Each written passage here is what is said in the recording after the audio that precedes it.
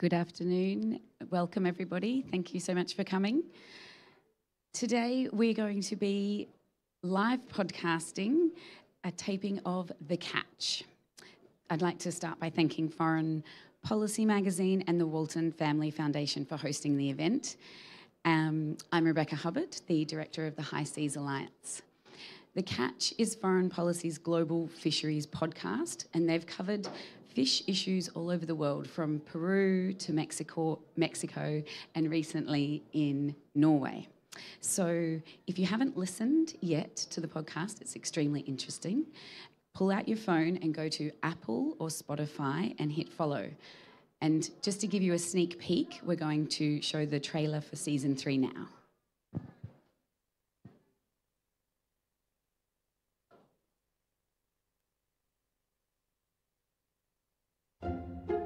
For thousands of years, the codfish in the Norwegian Arctic has led a very predictable life.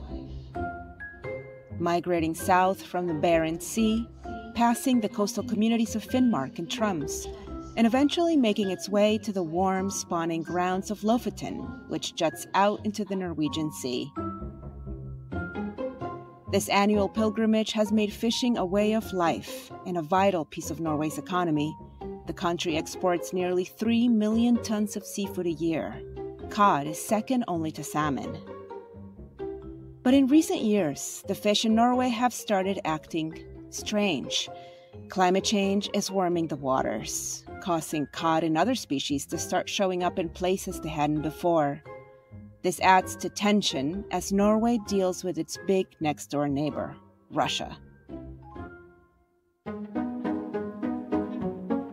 Hi, I'm Ruxandra Guidi, host of The Catch, a podcast from Foreign Policy about the seafood we eat and the impact it can have on our world. This season, I'm packing up my parka and mittens and heading to Norway, a place so far north it's known as the land of the midnight sun. There, I'll get a first-hand look at the country's cod fishery and how Norwegians are balancing negotiations with Russia during these not-so-peaceful times. I'll also learn about negotiations going on inside Norway between big fishing vessels and the indigenous Sami people. As always, I'll be speaking directly with stakeholders ranging from conservationists to politicians to commercial and local fishers on what this all means for their lives and livelihoods. And we'll see what Norway's handling of the cod situation says about fisheries in other parts of the world that are changing their migration patterns. That's all coming up on Season 3 of The Catch, coming to you in November.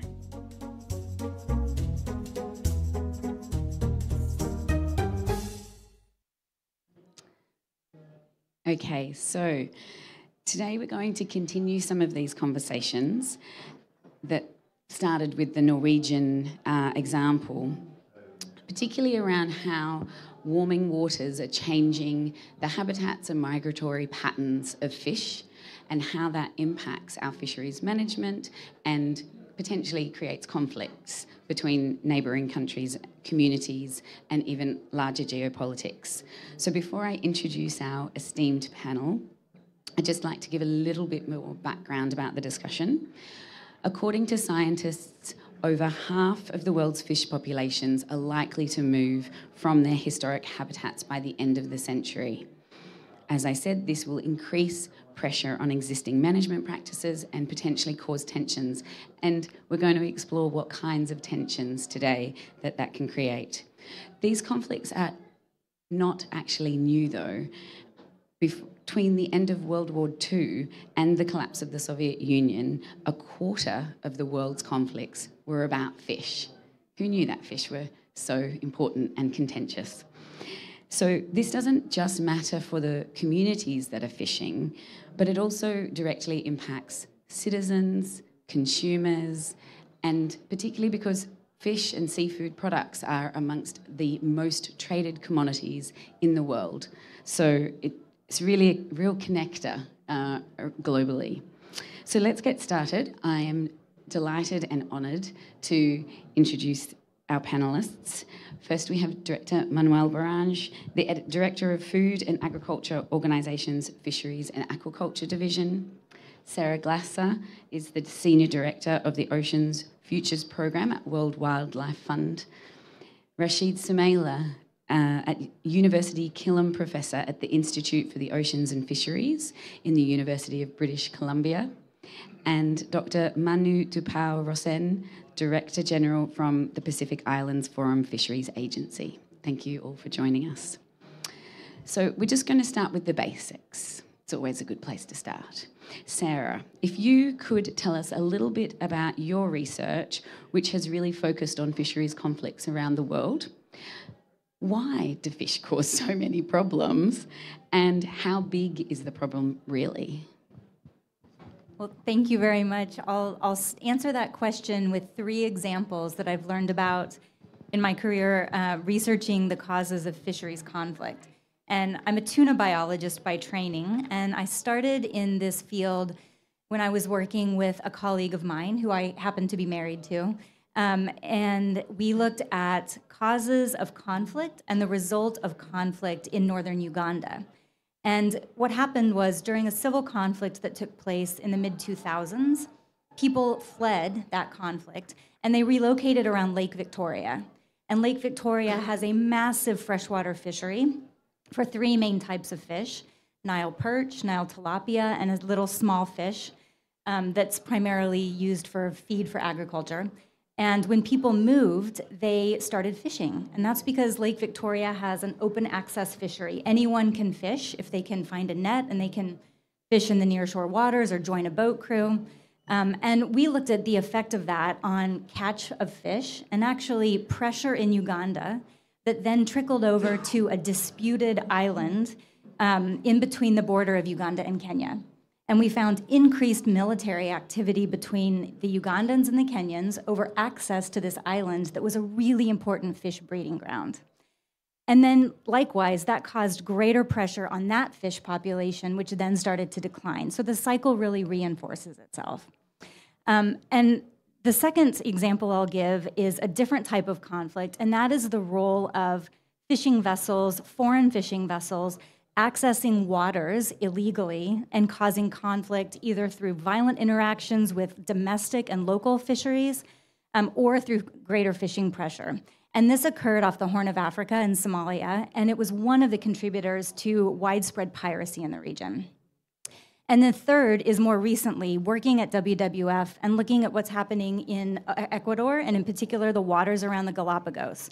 And there's a lot of interaction between crime, organized crime syndicates and drug cartels, and the fishing industry, which drives violence against fishers.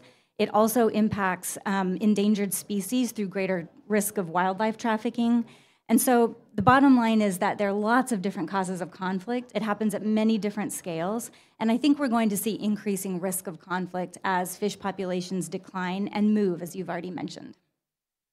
Excellent, thank you. It's really nice painting of the diverse picture, actually. There are different, the range of conflicts is really fascinating. Manuel, you work at a global level, responsible for fisheries management, policies and approaches. How have these conflicts played out in your work and at the FAO level? Certainly play up in our work, and not just in the fisheries work, in all the food systems work. So the conflicts that Sarah mentioned, they are very relevant and very real. They are also in other sectors. But we have some as well not in places where there is conflict, and the conflict that is associated with fisheries is a result of a previous conflict, but conflict that arises simply because things move and countries don't have systems to manage something that is moving. So I will add another example, in the North Atlantic, the herring, blue whiting, and mackerel that is shared between the European Union, that has authority over the waters of European waters in the Atlantic, Norway and Iceland and the Faroe Islands, and they all agree on a science-based maximum catch limit, but they don't agree on what percentage of that catch should be to each one of them. And if you don't have an arrangement to negotiate that and agree what that percentage is, and whether this percentage needs to change. If things change in the water, then conflict arises. So nothing underlying it, it just simply changes in the ocean. So how do we deal with this in FAO is, well, FAO is really the only neutral body where fisheries issues can be discussed by countries. And every 2 years, all the countries come to FAO and discuss all these issues. They create subcommittees to discuss specifically areas of more conflict. And we have a new subcommittee on fisheries management, exclusively to work on fisheries management, that will start work in January. And there, all the countries bring the issues, and the FAO provides attempted solutions to the challenges that they have, and then they decide and negotiate what the best solutions are. But at the end of the day, everything in life has to be negotiated, right? Everything is a trade-off, whether it is who picks up the children or who drives home first and cooks supper, to actually who actually fishes and what percentage. So the negotiations have to take place, and sometimes they are very difficult negotiations, and conflict arises just from that. But we should not be afraid of conflict. We should not be afraid of the fact that these challenges are there. What we should be afraid is if we think that we don't have the ability to provide solutions. And in fisheries, I think that we do have that ability. I couldn't agree with you more. I think, so we're going to continue through this conversation. We might return back to a couple of themes.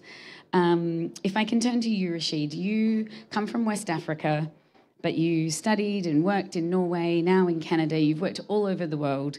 And so you have a very global view across science, economics, fisheries management, policy making. It's really an exceptional perspective. Are there other types of conflicts, or from your experience, is there anything that you'd like to highlight in terms of the kinds of conflicts that you've seen? We're not going to solutions just yet, just if you can describe for people so that they can understand. Oh, it's working, right? Yeah. So conflict. Conflict is always there, right? The potential of it is always there. But the way we structure our systems and our lives will actually can reduce conflict and can help us deal with it. So that's a starting point. But looking around, the movie, starting with cod, that's what I started studying in Norway. I've always been this guy. When the wave is going that way, I go that way, right? So when I was in Norway, fellow Africans, all of them, during summer, they said, we got to go home and study our thing. So they go home, and I said, no, I'm in Norway. I'm going to study Norwegian thing, And so cod was one of the first things I studied. And what we looked at, we applied game theory, actually. So in conflict, you have games coming into play, right? So you have different parties, they have their interests. And when things shift, this interest shift, and that leads to conflict. So Norway and Russia, even during the Soviet Union, they worked together to share the cod, and in a way that is beautiful, actually. They forgot all the big global fights, political, and solved the problem of the people on the ground. But now with climate change, things are happening, like you have seen. So a stable system like that can be disrupted. The fish moves, but the people don't move easily. Fish don't need visa, they go, right? So, but people can follow their fish, and so that's a point of conflict. And the Norwegian example is one.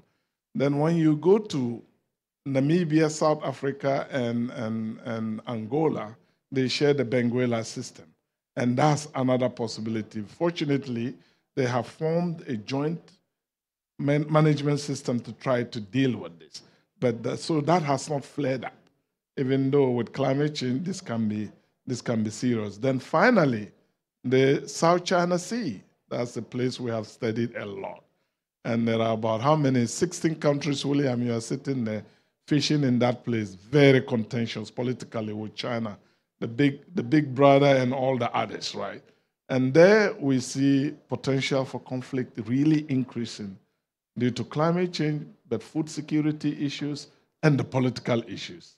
When you start putting structures in the system to claim it, then you lead to more struggles. So these are 3 quick examples for you. Great, thanks, Rashid. Manu, if I could go to you next, because I think it's nice to get these examples from different parts of the world, right? Because obviously these conflicts are arising and in different ways for different regions. So in the Pacific, a region filled with small island developing states, or what I would prefer to call the large ocean nations. You have long ties with the ocean and fisheries, obviously, with so much ocean territory. How are the people in the Pacific region feeling the impacts of climate change and the influences on fisheries management decisions? How is that being felt at an individual level in the Pacific? Have you already got people in the fishing community there that are already experiencing that? And can you explain what that looks like for people? Thank you, Rebecca, and it's a privilege to be on this esteemed panel with our colleagues here. And, you know, when we talk about the Pacific, we think about ocean. We are 96% ocean. And so I do agree with the way that you recharacterize our Pacific countries as large ocean coastal states. We are over 30 million square meters of ocean in terms of our exclusive economic zones. We house over 20% of the world's EEZs. So, you know, we've got a privilege and responsibility with maintaining the health of our stocks. And it's the largest tuna fishery in the world. And I say that with the latest data that came in last year with the catch at nearly 3 million metric tons of tuna harvested in our waters, with a catch value, landed value, of nearly $6 billion US. And that is significant for our region. When we think about their food security, their livelihood, the economic development, we also think about the really important government revenue earner through tuna fisheries, with over $480 million US a year through government revenue from tuna fisheries. And for 5 of our member countries, it provides more than 40% of government revenue. So it's in terms of climate change impacts, it's a significant impact. And I say that not just from a national and regional level, but also from a global level, because this fishery provides, from our 17 member countries' waters, 1/3 of the world's global supply of tuna. So it's significant for all of us, these types of impacts. And what the science is telling us is that it will impact both in terms of distribution and abundance of our tuna stocks. So the predictions of a shift from the Western Central Pacific Ocean, which houses most of our countries, to the Eastern Pacific Ocean. The prediction also of tuna biomass shift from within our exclusive economic zones into high seas. And if we stay with a high emission scenario, that is up to 20% loss in terms of that tuna biomass from our waters into the high seas, which is significant.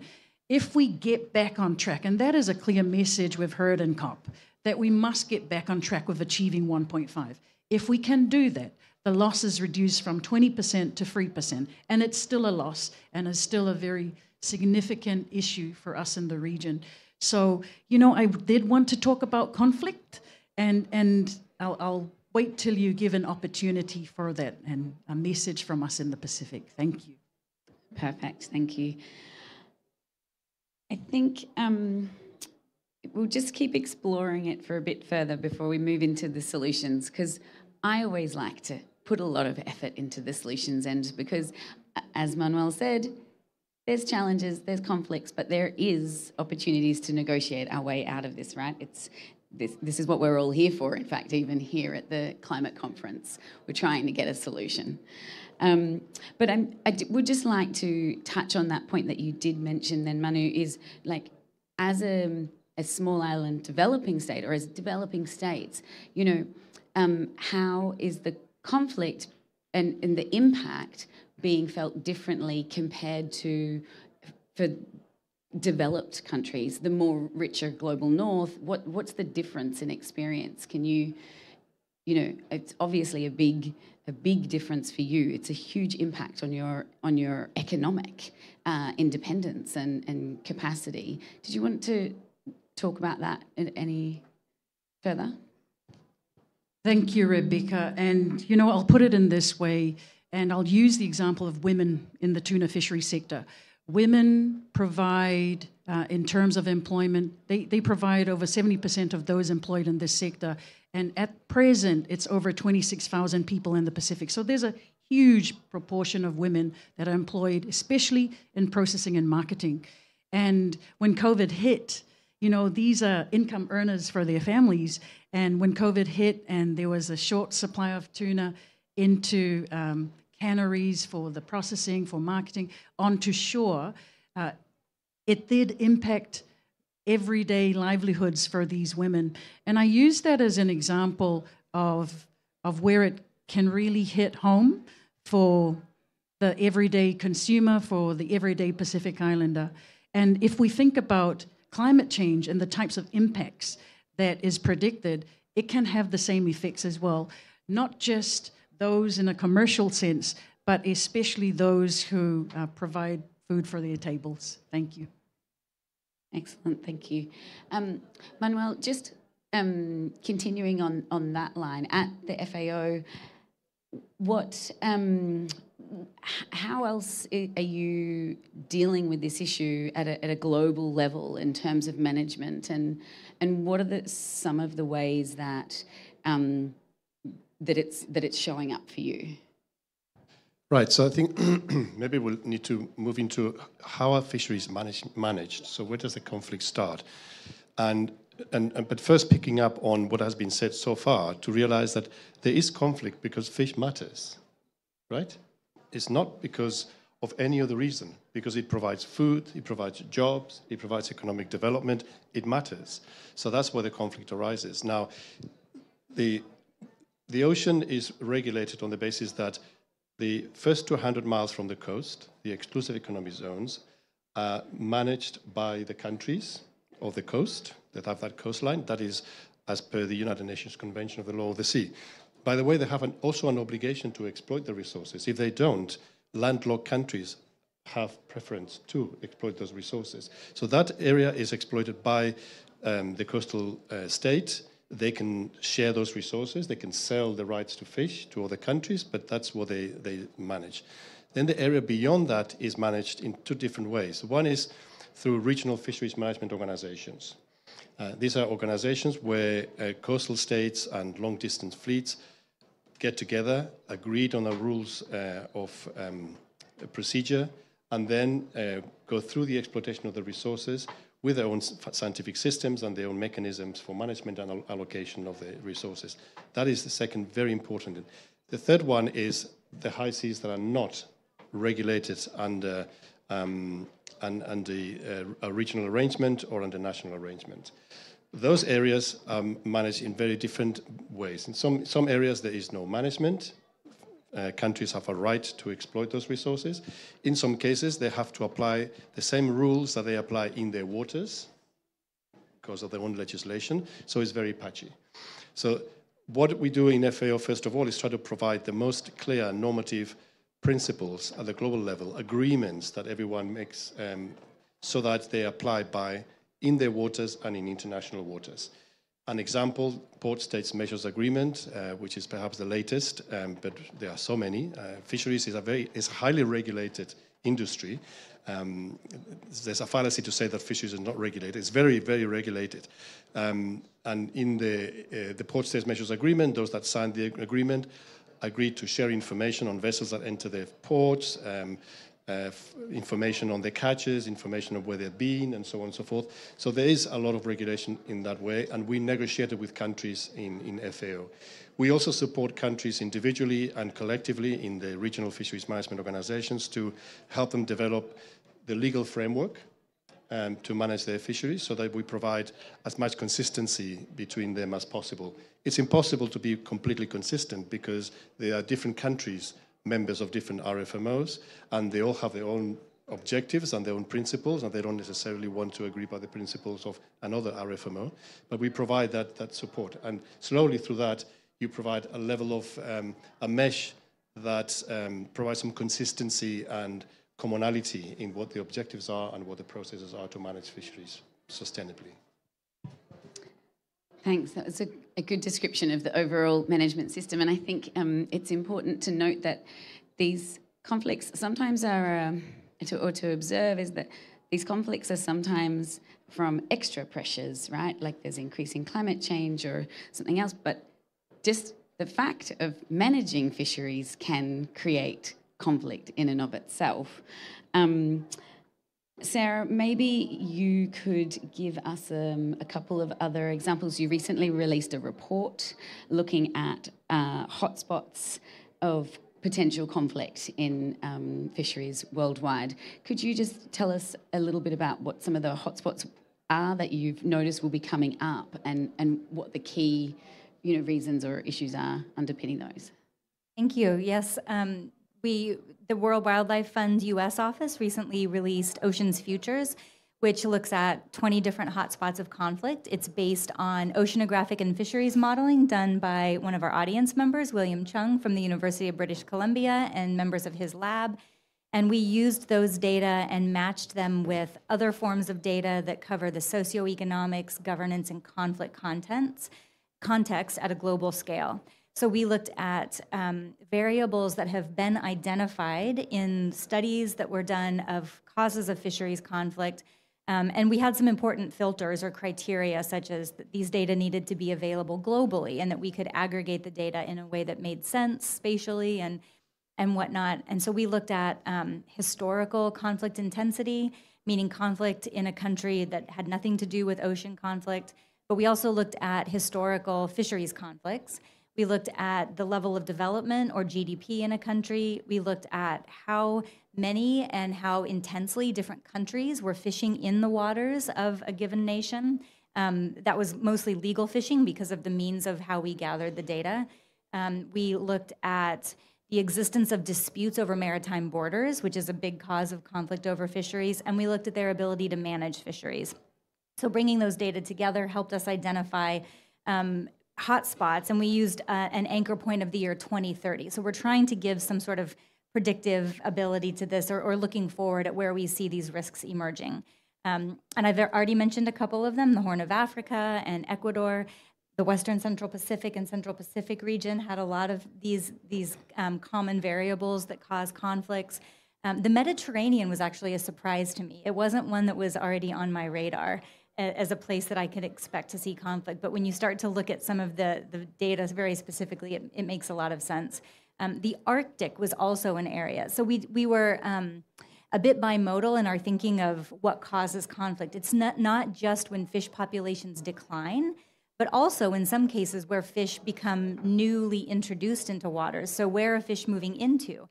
Where might foreign fleets or other fleets start to chase those fish? And what happens when there aren't already governance agreements or bilateral or multilateral agreements in place to govern those fisheries? So thinking about places where these conflicts might emerge, it's important to think not only about where fish populations are declining, but in some cases where they might be newly introduced.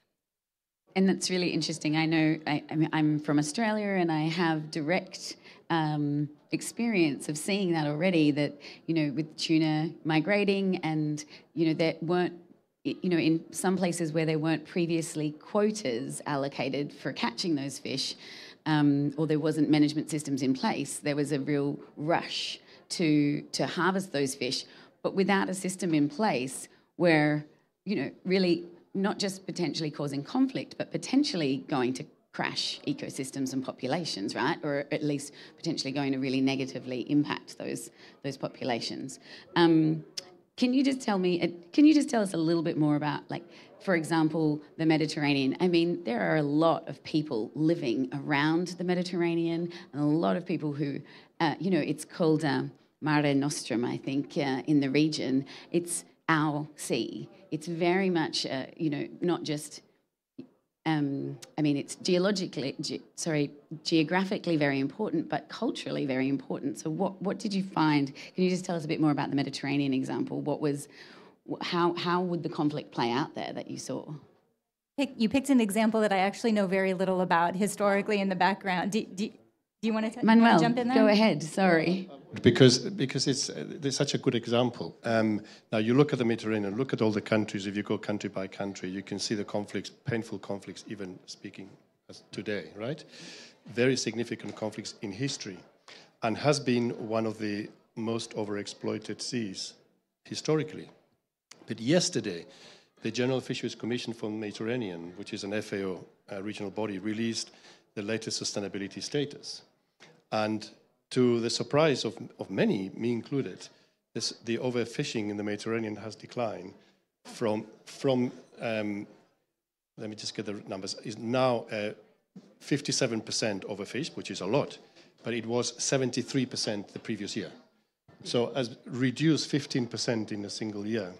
So what does that tell you? It tells you that even when there is a lot of conflict, there are some things that sometimes work well.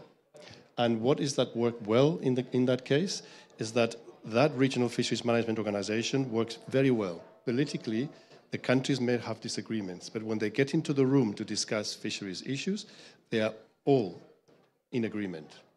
Every year they make decisions, and every year all the decisions are implemented. So those are fantastic example of how conflict alone is not a cause of chaos if it is managed properly. Yeah. Great. And just to continue off on this theme, I'm going to ask you, Rashid. So, because the Mediterranean is a particularly interesting example, it is the most overfished sea in the world. So it's great that the level of overfishing has decreased, but it's starting at a very, very depauperate position. And I guess I just want to hand to Rashid in the sense that you work really closely with Daniel Pauly, who coined the phrase shifting baselines. So could you just describe for our listeners what shifting baselines are? And we've seen shifting baselines in Mediterranean. It will become obvious. And also, is this still a relevant term going forward with climate change impacts? Give us your thoughts. That's a very good place to start after Manuel, right? I mean, so you have a system that over time has declined, And what Daniel wrote, he would tell you this was one of his most productive papers. He wrote it on a plane flight. It's just 5 pages, shifting baseline. And the whole idea is, with time, if you start with the biomass of fish like here, the scientists who work on it know it was this year. Then the next group of scientists, another generation, when they come by then, if the fish is here, that's what they will use as their reference point. And then it keeps going.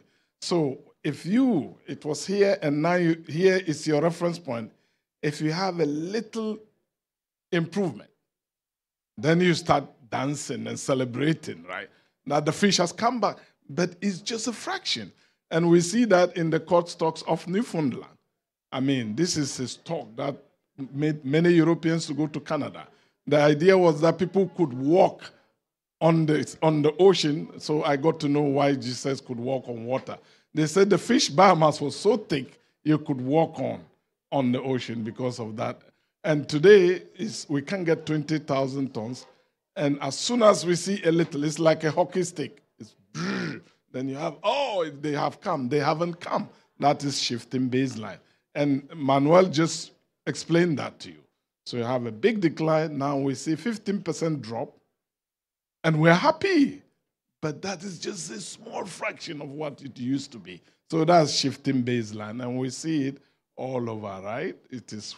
You have to really get the historical picture before you can be really happy, in my view. Thanks, Rashid. I think it's a really nice example. And just, going forward, just if you have any thoughts on, warming waters are impacting the productivity of fish populations. Some of them may become more abundant, but I think the science largely says that they will be decreasing. Certainly size of fish is getting smaller in many places, whether or not that's from overfishing and or from climate impacts. But, considering this relatively new impact of climate change, one that is quite difficult to predict in all of its different impacts, is the concept of shifting baselines still relevant and important? And what's our reference point for our management objectives here and avoiding conflict in fisheries? Oh my gosh. You know, climate change makes things worse, everything being equal, frankly speaking, right? The fish move, so some places may get more fish, Iceland, Norway, Canada. But like you said, there's also signs showing that the fish are shrinking. When you take the warming, the deoxygenation, you take the acidification all together, all the multiple stresses, they're shrinking and they are moving. And that makes shifting baseline even more relevant. It's faster. So you might even see shifting baselines within a generation, you know, because the fish have gone. And bringing it back to you and to the less developed countries and low-income places, the fish are leaving the equator, if you like, the middle of the up there, and the ethical and moral, and it's just crazy when you look at it. For Nigeria, for example, we estimated there could be a drop of 55% of the catch they get with the worst climate scenario. That is serious. We have malnutrition there. So even if the fish is going to Canada, who cares? People are going to starve where the food is needed. So you have all these linkages that we really need to think about. But yes, shifting baseline is going to be aggravated. It will be faster than it used to be without climate change. Sadly. Yeah.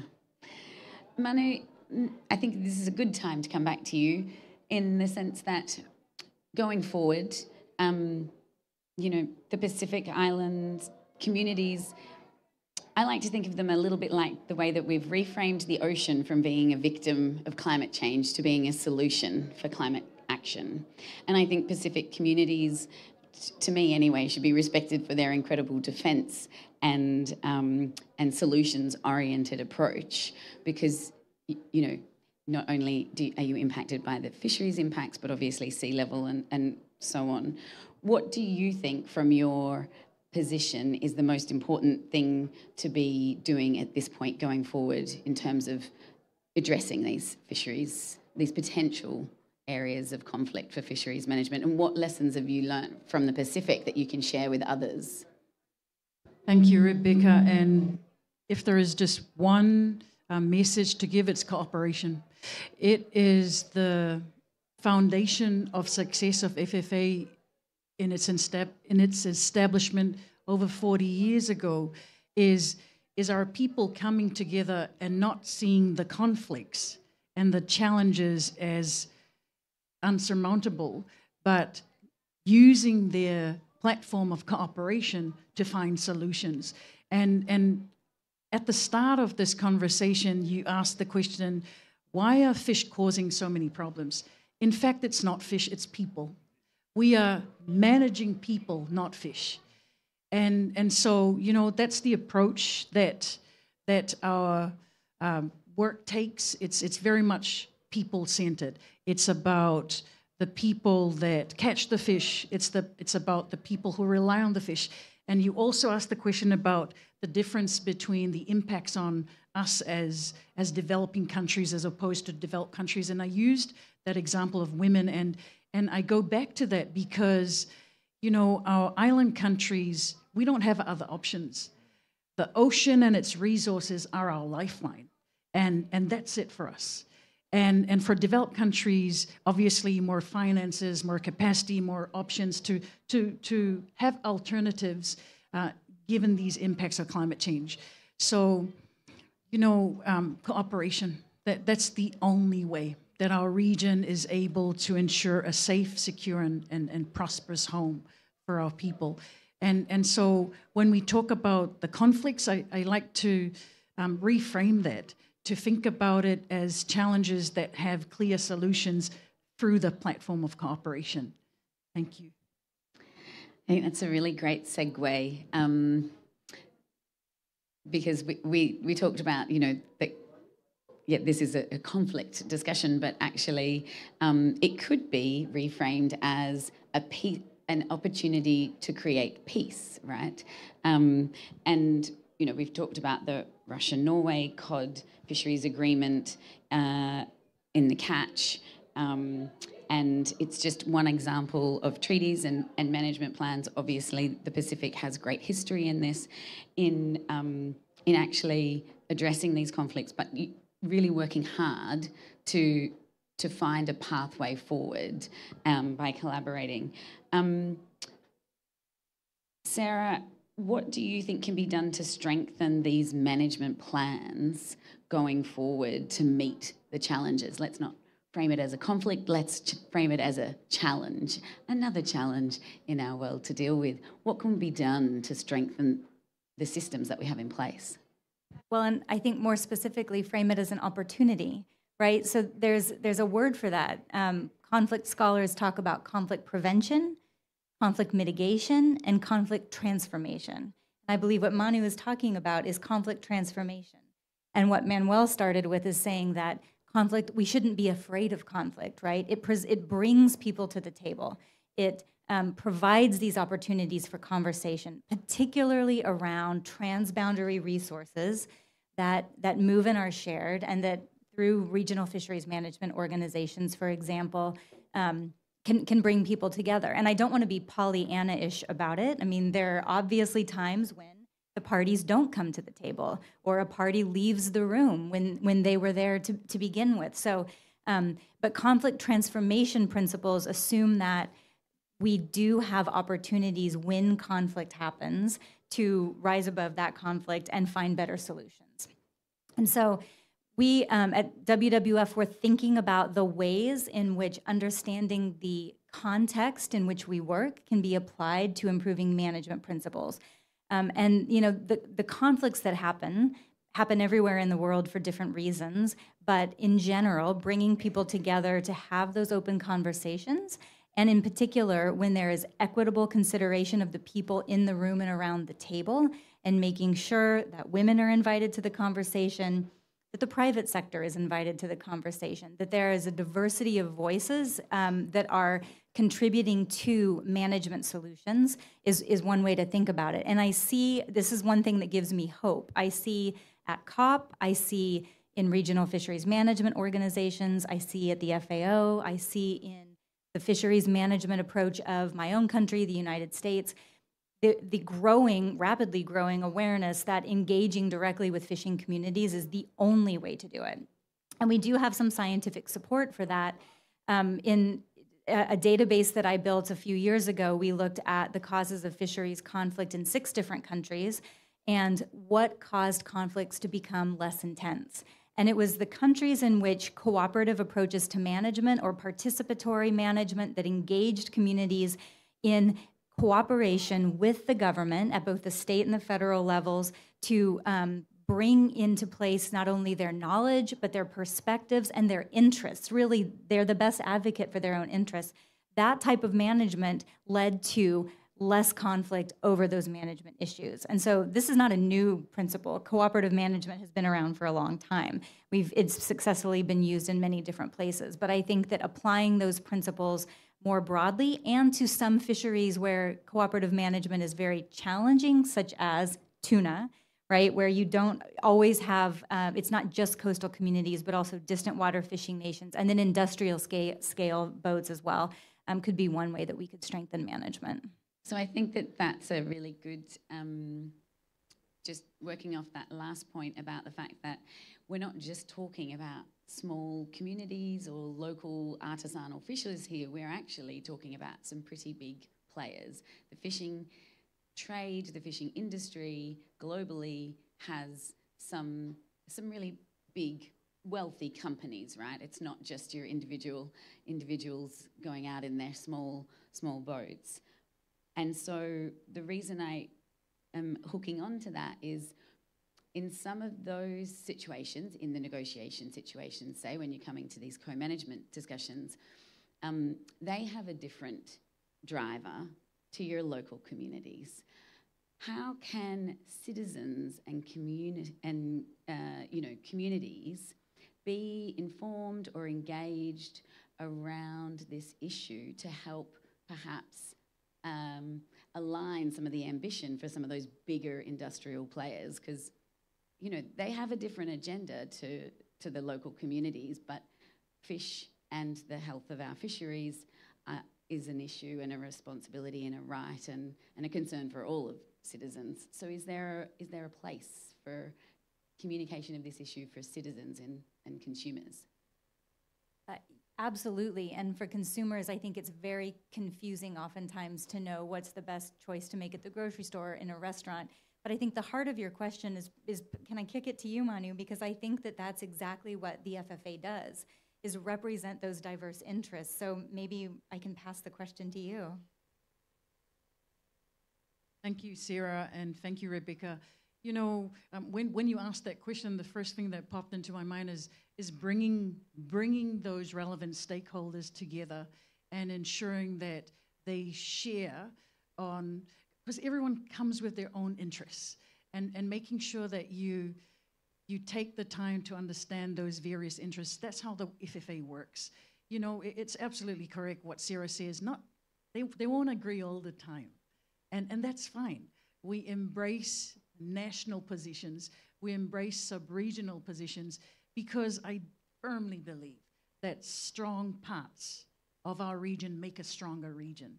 And having the space, creating the time to listen to each other, just, I do think that over time, you know, the way FFAs work is we eventually find consensus on even the stickiest of issues, because of that respect for each other and making time to really understand the different interests.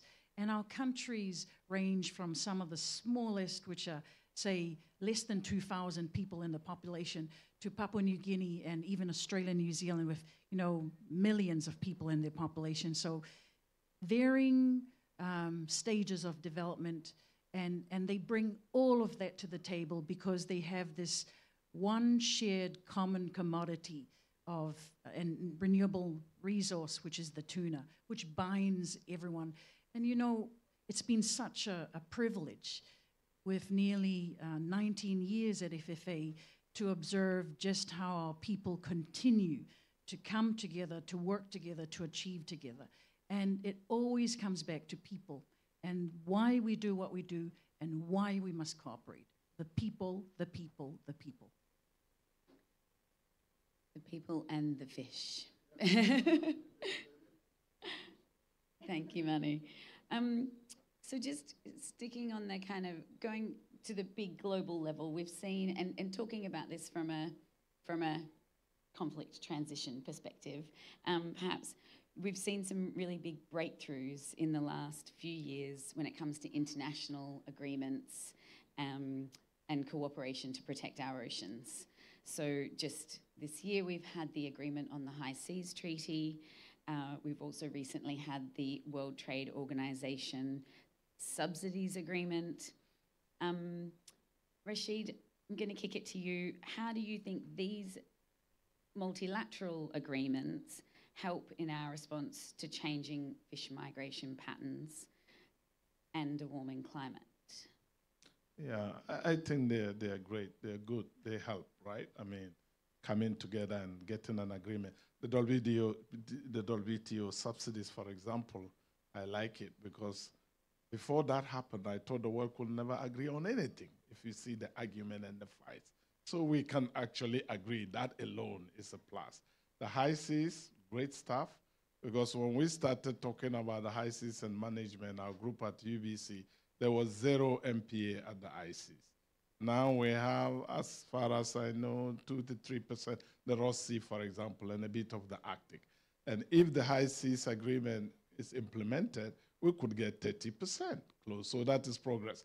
But it's not near where I will want. You know this. Those of you who have heard me, from all our research, from what we know, looking at the economics, looking at the climate impact of high seas fishing, looking at the biodiversity thing, and the equity aspects, the best thing for the world to do is to close the damn high sea from fishing.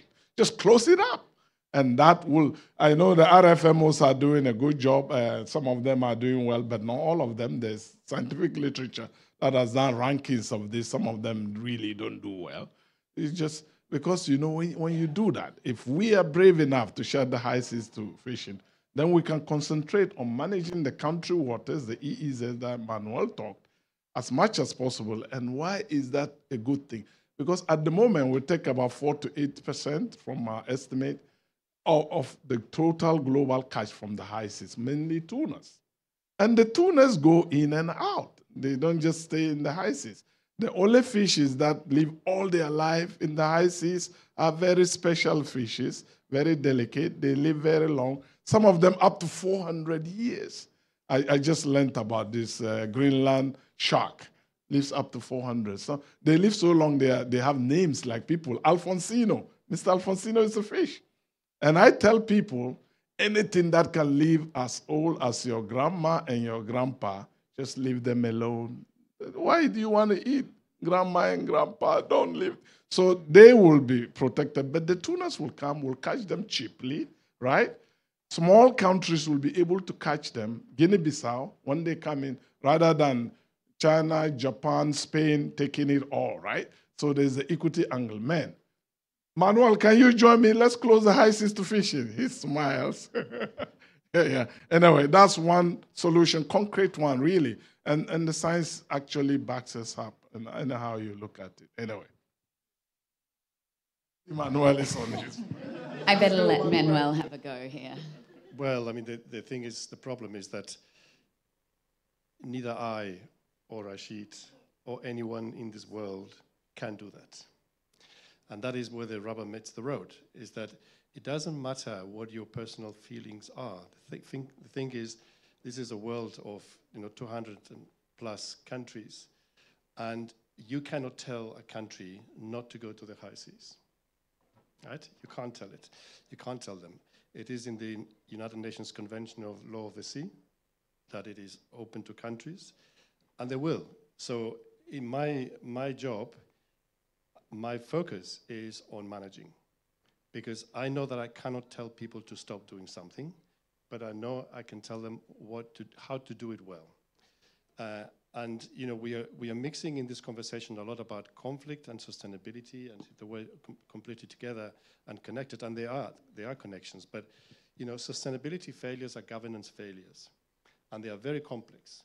And very often the reasons for those failures are because countries and institutions have different objectives when they look at fish. And we just touched a little bit on it, right? But for some countries, the ocean should be a mechanism to improve labor, to make sure that there are jobs for as many people as possible. For some countries, it is to ensure that you get the most economic return out of that investment. For some countries, is to make sure that you feed your people as much as you can. Those three are not completely consistent objectives. And so a country might decide to go through a particular management system because it fits one objective, but not another. And that leads to conflict. And when it comes to our FMOs, the ones that do not work well for that very reason, because the countries that are part of it, they have different objectives, and they can't quite agree. But the solution is not to say, well, you can't, we close the door, because no one has the key. So the only way is to say, we keep on bringing you to the table. We keep on showing to you, and that's why I showed one good example, actually, of sustainability. Because you have to, first of all, demonstrate to people that are good solutions and that management works. Because if we don't demonstrate that management works, why are they going to worry about it? So it's important to show the examples of success. Look, the US, 6% overfishing of federal stocks. Tuna, globally, 15% overfished. Those are good examples. There are terrible examples out there, The good examples allow us to bring to the other countries to say, look, there is something that you can gain by becoming more sustainable from an ecological perspective, and let's take care of the social and economic perspective at the same time. So I don't know whether that makes sense, but it is a way of saying that, this is not an easy solution. There are no easy solutions out there, and you know that. Please, I just need to. Manuel, and all you said makes sense, right? But clearly, this is why we need universities and we need managers like Manuel, right? Frankly speaking, all he said is right. In his position, he's supposed to help countries make whatever the best they can do, given their interest in everything. But in my position, I can tell people what to do. They can ignore it. That's okay also. But I can, and that is what I'm paid to do. That's what my service is. I tell you, And it's not feeling, Manuel, this is not feeling, it's data. We crunch data, we model to be able to say this. We even calculated the Gini coefficient. If you close the high sea versus what we are doing now, you know what? At the moment, the countries that fish there, the distribution of the income from the high seas is the worst distribution of any country in the world. But if you close the high seas, the Gini coefficient improves by 100%. So we will turn the high seas benefit from South Africa, which is the most unequal in income country in the world, and you know why, it's appetite. And actually, when people were talking about appetite, we were told that you can't tell them what to do, right? But we did tell them, and they changed. We would all be in a smoked room here, with smoke all over us. When people started, the scientists said smokes, the secondhand smoking is harmful. People tell them, you can't tell anybody that. And we did, and we took away so it's more hopeful than you think. But I respect your position, because really, you have to do your best. And I have to tell people how to look higher and improve the world. Okay, sir? Yeah. You know, that was beautiful. Can I say something just quickly? Just a very quick. Because I'm an academic too, like Rashid, right? So I understand that. And there is this joke, you can say that scientists, academics often think that if everyone knew what they know, they will think like they think. But that's never the case, right? And your job, of course, is to provide the best information possible and educate students to get the best information possible. And as you know, there are many different academics working on the high seas fisheries than you. But at the end of the day, we all have the same job.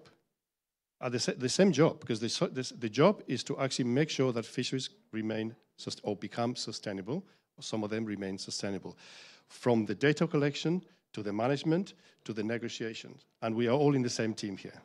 Okay, so we're going to have to wrap it up shortly, but that was beautiful. This is the kind of discussions that you can really have when you really start to crack into the details.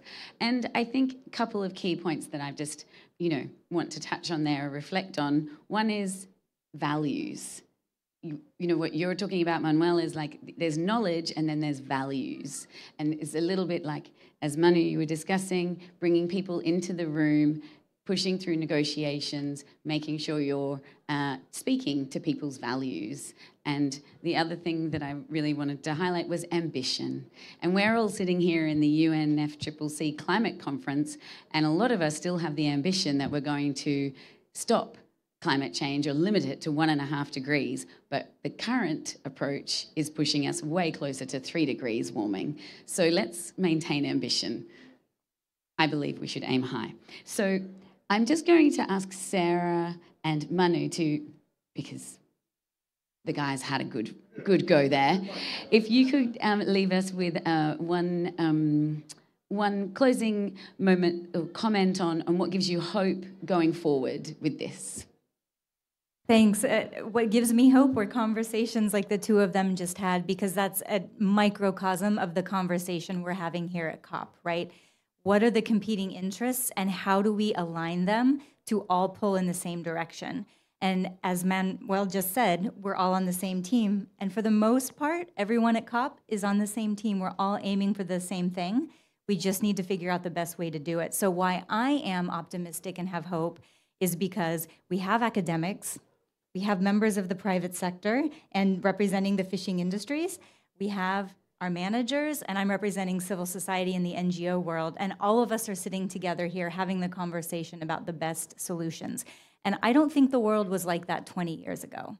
And so I think that we have recognized that we live in a very complex world and that we have to have holistic ways of thinking about it that center the needs of people who are closest to the resource. And I see that with the Climate March for Justice that just happened a few hours ago, and the understanding that that is so important and what we need to center. Thank you. Manu? Thank you. Keep people front of mind of everything we do, and we know we can achieve these targets that we're seeking and can genuinely pursue and achieve them. Get back on track with 1.5. embed fisheries and oceans into the COP agenda, ensure that our developing countries have access to adequate finance and also access in a timely manner. Wonderful. That's a really great close.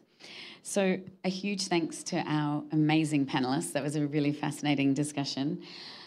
And thank you everyone online for joining us for this live podcast taping of The Catch. Make sure to listen and subscribe to the whole series wherever you get your podcasts. And a final huge thank you to Foreign Policy and the Walton Family Foundation. And look forward to new episodes coming soon. I'm Rebecca Hubbard. Thank you.